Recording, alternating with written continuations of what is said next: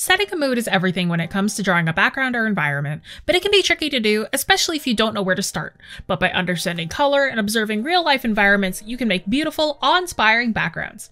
In this video, I'll be going over my artistic process from the Drawing One Scene in Different Moods livestream, and giving you tips for how you can add different moods and atmospheres to your environments. The poll for this livestream was the setting I'd be drawing multiple versions of, and you all voted for a cottage in the woods. It took me a couple of tries to get what I wanted, but I ended up with a cute A-frame cottage at the edge of a forest filled with very tall, bushy trees. The A-frame ended up looking a little wibbly when I flipped the canvas, but it's okay, we can pretend it's fine. As I was drawing the initial background, the first mood I worked with was a cozier daytime energy. When we think about cozy atmosphere in the daytime, we think about a warm sun, maybe a couple of clouds, and just a lot of warm, vibrant colors in general. The sun gives off a warm, very light yellow glow, so I made sure all my hues had that light twinge of warmth to them. I wanted to keep my greens and browns nice and saturated, and I made the house's roof red as a nice pop of contrast.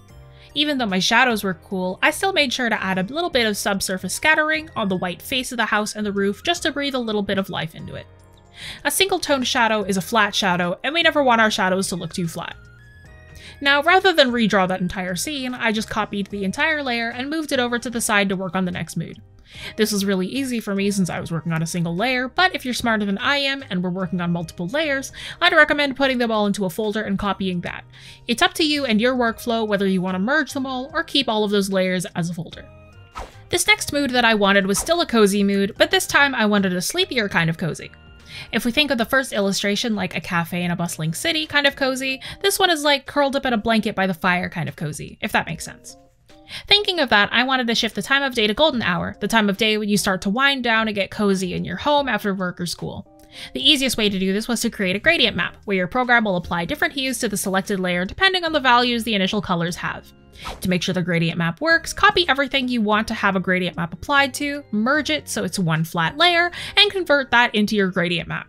It's in a different place for all programs, but in Photoshop, it's under Image Adjustments Gradient Map.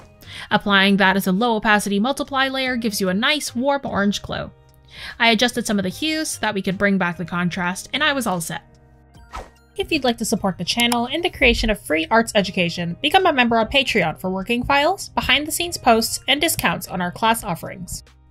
The third mood I wanted was something spooky, and nothing's a better spooky time than the night, so once again I copied the layer and got started.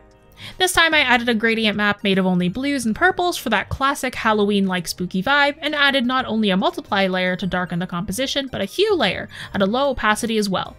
Hue layers change the color of a piece overall. Artists tend to use this kind of layer, or the color layer, when adding color to a value painting. This gave all of my colors a more purple, desaturated twinge by comparison to the bright, vibrant look of daytime. I also decided to add fog to the ground to really sell that spooky look. The final mood I decided to do was a sadder, more melancholic mood. I decided to go with the classic sad setting, a gloomy, rainy day. Despite it being daytime, clouds cover the sun, so the entire piece gets a grayish-blue gradient map set as multiply and hue layers. Desaturated colors tend to lend well to sadder moods, so I kept this in mind when choosing the colors for the gradient map. To add rain droplets, I lightly spattered the canvas with white dots and used a motion blur to make them look like rain. I painted on a few raindrop ripples to the ground, and I considered this one done. If you'd like to check out this speed paint in real time, check out the original livestream replay, and if you'd like the working file for this livestream, it's available on our Patreon. Join a virtual class to learn live from our professional artists. Get creative assignments, individual guidance, and real-time feedback on your artwork. Start today and level up your practice. If you learned something new, like and share this with a fellow art nerd. If you love receiving quality and free arts education, subscribe. Here's a couple other videos you can check out next.